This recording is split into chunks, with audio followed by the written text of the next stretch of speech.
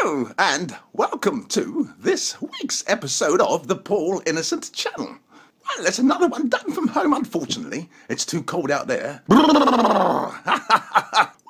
is upon us. I've got 4 auditions this week. 1 for a commercial, 2 for a stage play coming up in January, believe it or not, and 1 for a feature film.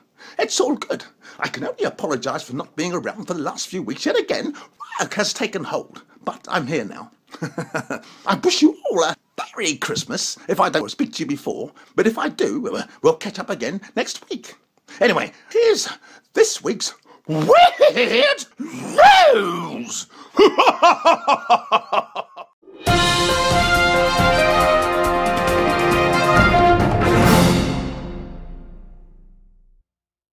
There are numerous cases of people marrying non-human partners.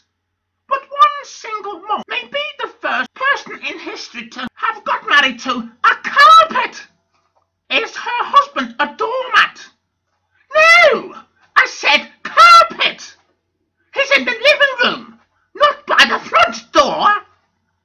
Nevertheless, she's named her carpet Matt.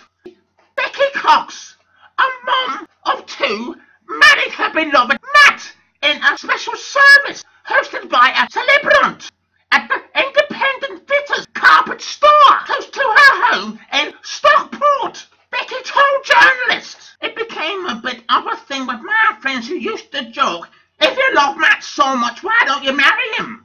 I spend so much time looking after him, cleaning him and vacuuming him a couple of times every day and making sure he always looks his very best.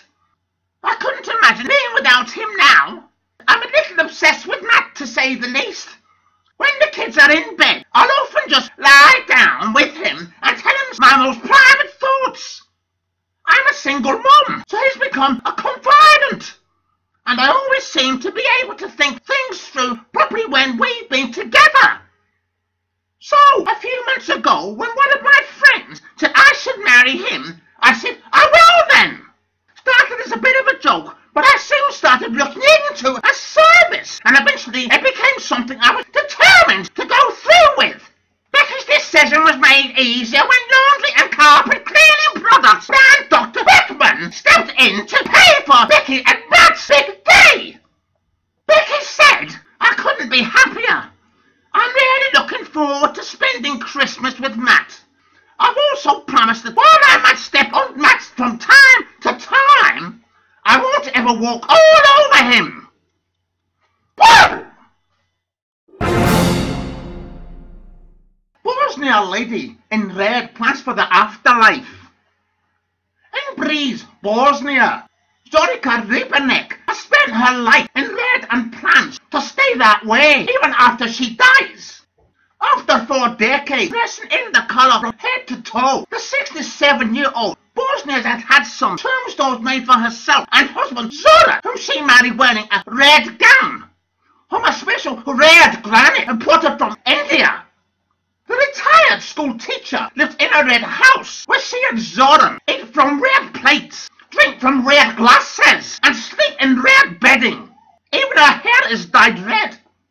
Zorica said, when I turned 18 or 19, there came a sudden strong urge to wear red.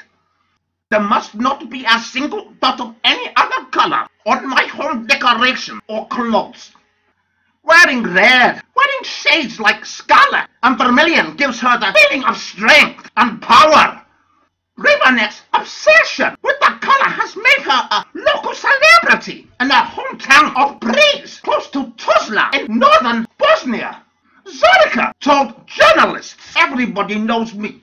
As soon as people see me, they offer me different red things. They know that I will reject anything they offer me that is not red, no matter how precious their gift is. She even goes to funerals dressed in red, dismissing traditional black. The only problem is that her husband does not notice when Zorica wears something new. Zoran, her husband, said, I can't tell the difference. Everything is the same. What?